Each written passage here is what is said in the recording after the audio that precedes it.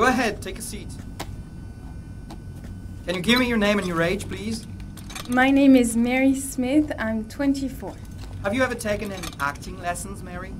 Not really. I couldn't afford it, but I watch a lot of films and I learn so much by watching them. Have you shot anything recently? I've had a few bit parts, little things here and there, nothing very serious for the moment. I'm always too tall, too short, wrong hair. There's always something wrong with me.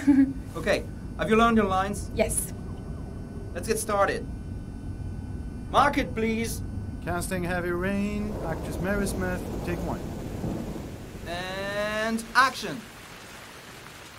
The first time I saw you, I knew you were the one.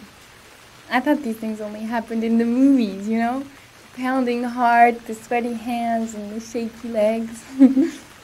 I was coming out of the theater, and it started pouring heavy rain, so there I was, soaking wet. Teeth chattering, freezing cold, and then you came up to me. You looked at me straight in the eyes, and you said, "Need an umbrella, miss?" You sent me flowers for weeks, and you said you'd love me forever. 3 months later, we were getting married. God, it sounds so stupid. It's such a corny romance. But real life, it never ends up being what you think it's going to be. You think it's going to be one big happy fairy tale. And then one day you wake up in an average little house, leading an average little life, and your real dreams are about paying the bills and maybe someday getting a bigger TV. And you realize that maybe that wasn't the life you were dreaming of. You realize maybe things could have been different.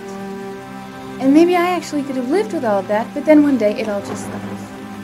It starts with something small. A little lipstick on a collar. A few nights where you come home a bit late. At first I tell myself that I'm crazy, that you would never do such a thing. But just to ease my mind, one night I follow you as you leave the office. I follow you to the CD hotel where you meet the girl. And then my whole world falls apart.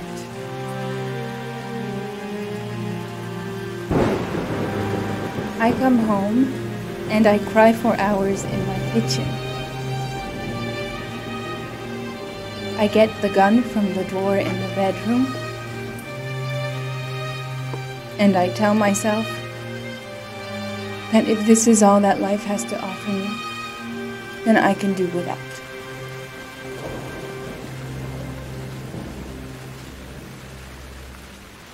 But then I change my mind. After all, I'm not the one who's cheating.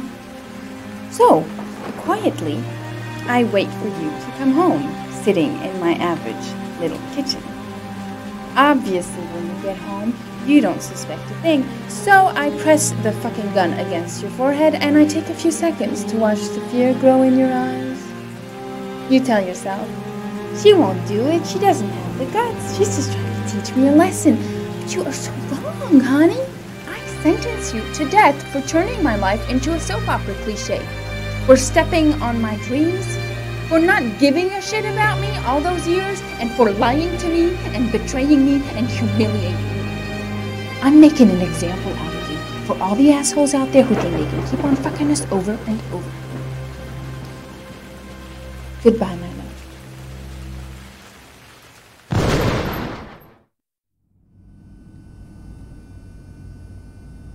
So, how was it? Very nice, very nice. You think I might stand a chance? Someone will get in touch with you and let you know. She wasn't too bad, huh? Doesn't matter, she's too tall for the part. Next!